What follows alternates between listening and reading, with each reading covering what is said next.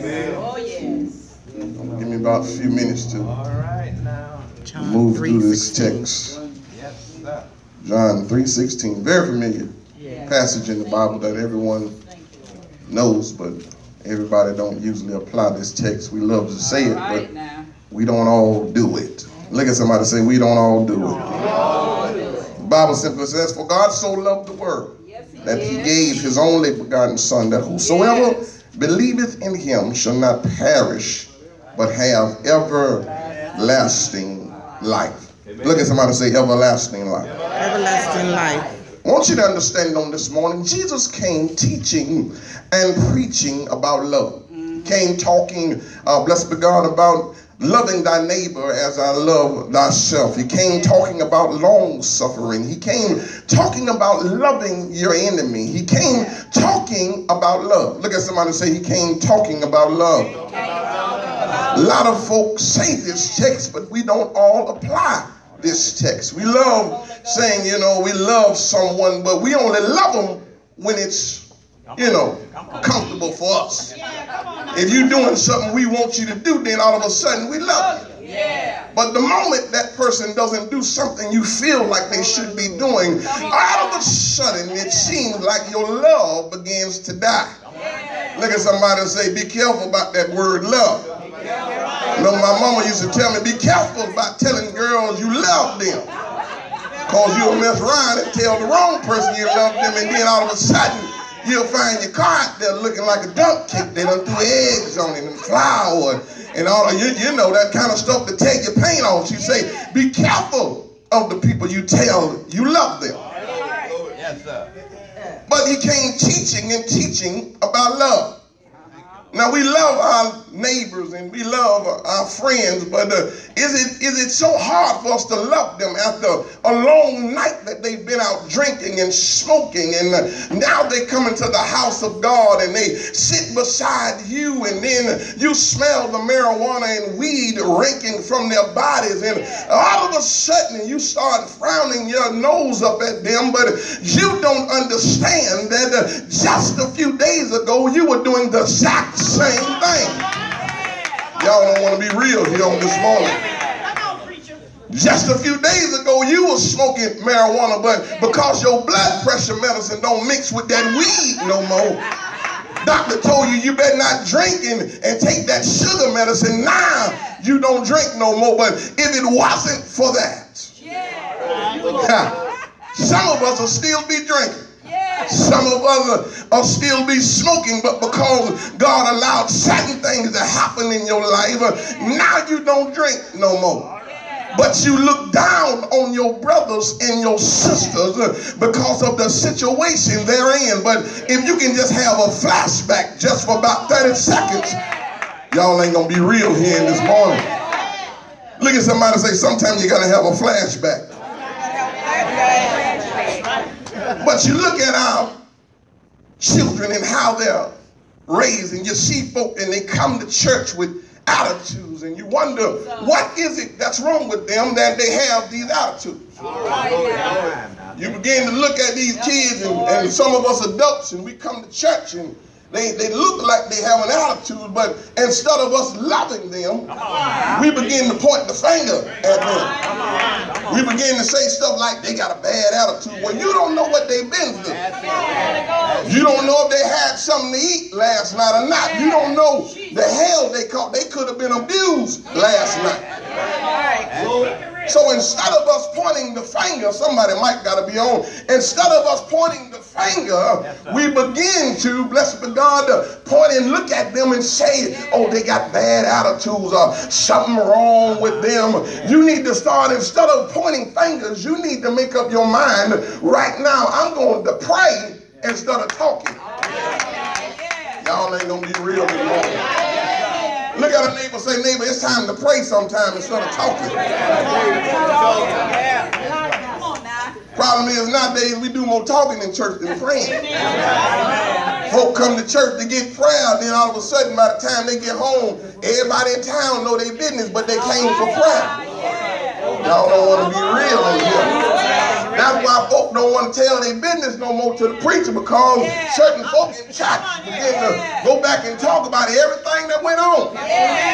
Y'all don't want to talk in here. Look at a neighbor, say, neighbor, you got to be careful what you say. Got these babies, they wonder why they got bad attitudes. Well, it's simply because their grandma is 30, 38, maybe. The mama 20-something child, grandma still trying to club. The baby, the mama clubbing. Everybody at the club at the same time. They getting dropped off the Medea house. Medea ain't there all her own self. She trying to go to the club. Now the child is all mixed up because there's no love. They find love in all the wrong places. Y'all know they say looking for love in all the wrong places. And you're wondering what's going on with our young people. It's simply that they're looking for love in all the wrong places. Look at somebody and say, where you looking for love at? Look at another neighbor and say, neighbor, where are you looking for love at? Look at somebody and say, I'm glad. He loved me. We got to make sure we're showing love on this morning. Y'all know I watch a lot of movies because my daddy raised me. We watch a lot of movies. I love movies too, baby. But I began to, when I was looking at this scripture, I began to look at the Green Mile. Me too. How many of y'all done seen the Green Mile? Okay. Well, Michael Clark Duncan, this big black fella. But he had some unusual powers. Yes, he did. But with the powers that he had, he began to see these two little children that were murdered by a man that was staying with their parents. And he began to try to bring them back to life. But as he began to try to bring them back to life, the love he had in him, he didn't want to see nothing die. So he cried so because he wanted these kids to come back. But when they caught up with him, they tried to accuse him of murdering the children. You got to be careful of who you try to help, because sometimes you may try to help somebody, but then at the end, you end up being wrong. Y'all ain't going to be real with me here. Sometimes in your life, you done tried to help some folk, and when you tried to help them, you end up on the wrong end. Look at somebody and say, be careful who you try to help. But the story goes on now. He's in prison. Yes, sir. And he's there. And Tom Hanks is the man over the prison. And Tom Hanks is suffering, blessed by God, with some kind of sickness in his body. I don't know if he was passing kidney stones or what, but the love that Michael Clark Duncan had in the movie John Coffey, he began to, the man walked by, he said, I'm tired of seeing him suffer like this. Isn't it just like our Savior? Sometimes he get tired of seeing us suffer like that. Sometimes he got tired of it. It frustrated him in his spirit. So one day he was walking by the cell. And that big fella grabbed him and snatched him to the cell and let that power go through. Some movies, all movies ain't bad. Some of y'all like, I don't watch movies, but some movies, you can get a lesson out of it. So he grabbed him because of the love he had on the inside of him, grabbed him in that condition that was going wrong with him. He loved him so that he brought it unto himself. Is there any folk in here that really got some love for some folk that, when was the last time you prayed for someone other than yourself? Y'all don't want to be real in here this morning. Look at somebody and say, when the last time you prayed for somebody? When the last time you prayed for somebody else's children? But he had so much going on the inside of him. And even though he was on his way to be crucified. Don't that sound like our Savior?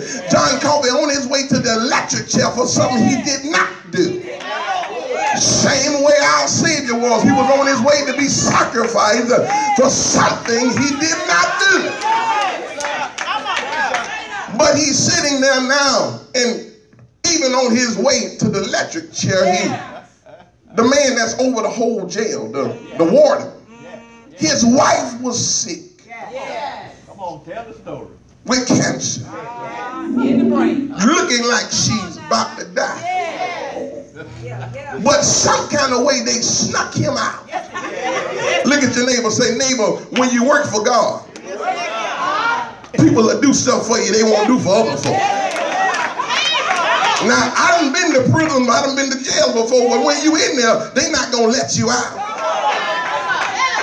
But when you got God on the inside, they'll make an exception for you. Look at somebody and say, God getting ready to make an exception for me.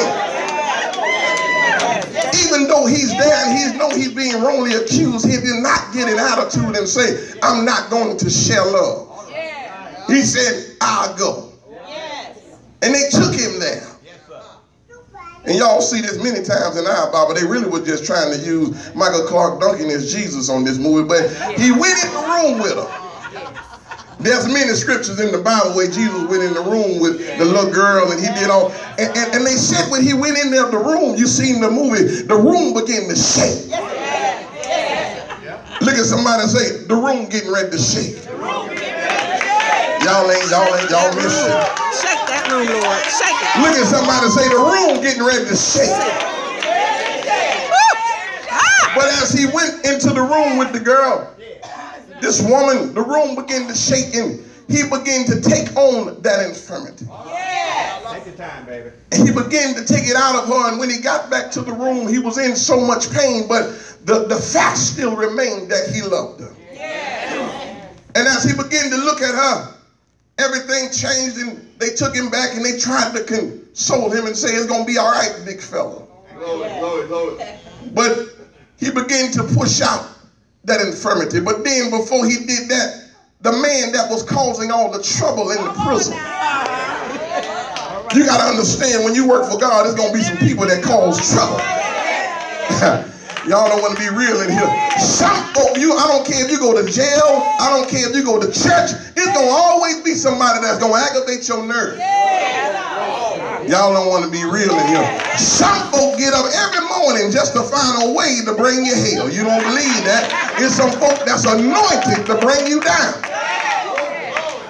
They sit up all night thinking, now I'm going to see what I'm going to do tomorrow because I did this. I told the boss on it yesterday. That ain't worked. She came back talking about Jesus. All right, tomorrow I'm going to cuss out and see if that works. Some kind of way they going to get out of here. But he took that infirmity and he put it in the man. That was, causing all the trouble in there. Look at your neighbor, say, neighbor, God getting ready to transfer all that evil stuff that the devil been trying to put in me. He about to put it into my enemy. Y'all don't want to believe that. God getting ready to take some enemies out. Look at somebody and say, this enemy you see today, you ain't gonna see no more. I'm getting ready to move. I'm cutting and pasting here this morning. But Thank you, Jesus. 1 John, let me hear that C sharp. All right. Well, 1 John, chapter 4, verse number 10 says, this is love. Not that we love God, but that God loves us. He sent his only son to be sacrificed for our sins. Look at somebody and say, God's love is not based upon how much we love him. Yes, Romans 5 and 6 says, for when we were yet without strength, in due time Christ died for the ungodly. And when you look in, yes, Pastor Brian Hanks standing here today, and the fact that God died for my sins is none, yes, because I love him. Yes, the fact is that he loved me. Yes, and even though, yes, I was still yet smoking weed, even though I was selling drugs all night long, running hotel, the motel, yes, but he still loved me. You ought to look at a neighbor right quick and say, neighbor, I'm so glad that the Lord still, he still loved me. When I look at, yes, the gifts God gave me, I realize that I do not deserve all of the gifts that he gave me. When I look at my life and look at all the wrong I've done, I do not deserve all of the blessings that he has in store for me. When I look at my life, I notice that I deserve to go to hell. But look at the Lord's, look at how much he loved me, that I'm still here today. I could have been still on death row right now, but look what the Lord has done.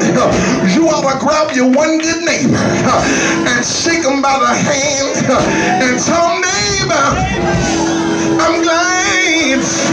I'm glad the Lord loved me, because if he didn't love me, I'll probably be sinking deep in sin, far from the peaceful shore. But the master of the sea, granddaddy, he heard my cry, and up from the waters he lifted me. You want to look at your neighbor and say, what lifted you? You want to tell them, love lifted me. Look at somebody and say, love lifted me. And God loves, he loved us so much, he gave his only begotten son, that whosoever believeth in him should not perish but have everlasting life. You want to look at your neighbor and say, neighbor, the Lord, he gave, yes, his only son. He gave the best gift. He gave his son. He couldn't find no one good enough to sin, to die for our sins. He couldn't send Noah because Noah had a drinking problem. He couldn't send Moses because Moses had an attitude problem. And time somebody made Moses mad, he would have came back down the hill. Y'all ain't saying nothing.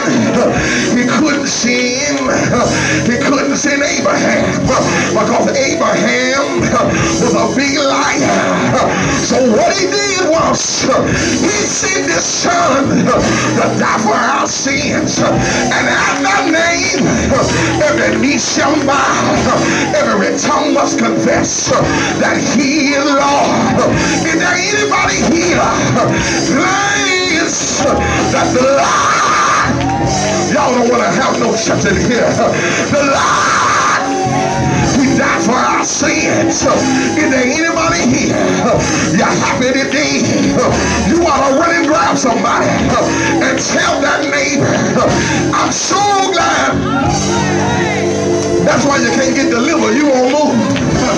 Tell somebody, I'm so glad that he died for me. I'm glad he died. He died for my sins, and that's the reason why I sing so hard. Somebody say, why is it that you preach so hard? Break on me when I say, that's the reason that I sing so hard. The reason is because all night and all day I got angels watching over me. Is there anybody here glad that you got angels watching over you? You ought to make up your mind today. Come hell or high water, I'm going to give God praise because he loved me so. I don't have to wait until I get a check in the mail, because when I think of the goodness of Jesus and y'all ain't trying to have no church. He's done for me. My soul cries out hallelujah. I thank the Lord for saving me. Some of y'all been weeping, but we've been made and do for a night. at somebody and say, joy, joy cometh in the morning. Is there anybody need joy? You ought to grab your neighbor and tell them joy on the way. I know you've been crying, but joy on the way. I know you've been stressing, but joy on the way. That does not mean that you're not going to go through. But God say in the midst of it all, I'm going to give you joy. When you should be crying, you're going to have joy. When you should be weeping, you're going to see a shout.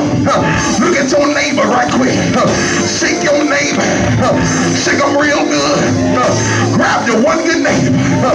Shake your neighbor. Rock them and shake them. Shake them and rock them and tell them, neighbor, neighbor, we coming out of this thing with our hands lifted up. It's not by chance that I'm here this morning, but I'm here to help you come out of what you're in. You need to shake them like you mean it. Shake them like you're gonna shake it all the way off. And tell them, neighbor, neighbor, neighbor, I'm coming out of this. I'm coming out of this because God loves me. Because he loved me so. It doesn't matter if they don't like me. He loves me so. It doesn't matter if they don't care about me. I know the Lord loves me. Somebody been weeping at night, but God say, I see your tears, and I'm getting ready to turn your tears, turn them into joy. I seen you crying last night. I see you walking the floor, but the Lord say, I'm bringing you joy, and I'm bringing you love. You act like you're scared this morning. You want to jump on your feet and shout glory. Wow. Look here. Look here. Grab your one good neighbor. I need you to grab just one. And grab that neighbor. Don't hold that hand like it's been dipped in lemon juice. But I need you to hold that hand like you got the Holy Ghost. And shake that hand. Let the anointing go through. And tell them, neighbor, I'm getting ready to bring you out of this. My next praise is delivering your family. My next praise is delivering that angry person that's bothering you on the job. This next praise is about to release the jail cells. Y'all act like you're scared to talk. This next praise is about to open doors that's been shut in your face. You ought to open your mouth and shout glory.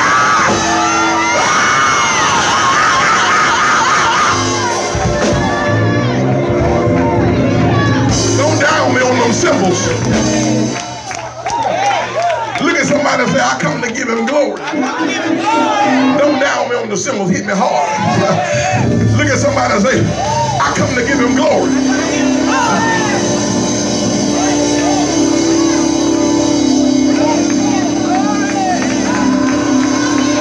Lift your hands. Yes, Lord. Yes, Lord.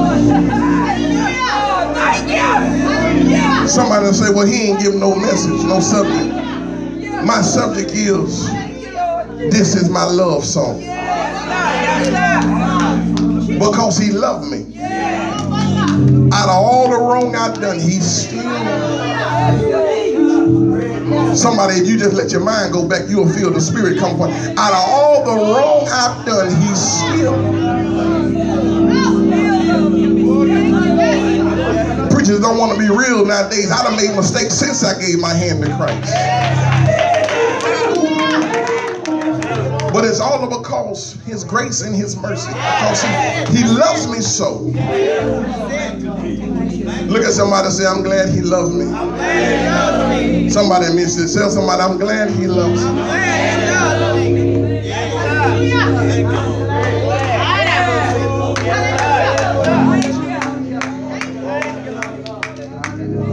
Someone this morning said, I just need prayer this morning. I've been going through. I just need prayer on this morning. I refuse to leave the same way that I came on this morning. If that's you, tell someone to say, excuse me. I just need to go to the altar for a minute. I gotta pray. I gotta pray.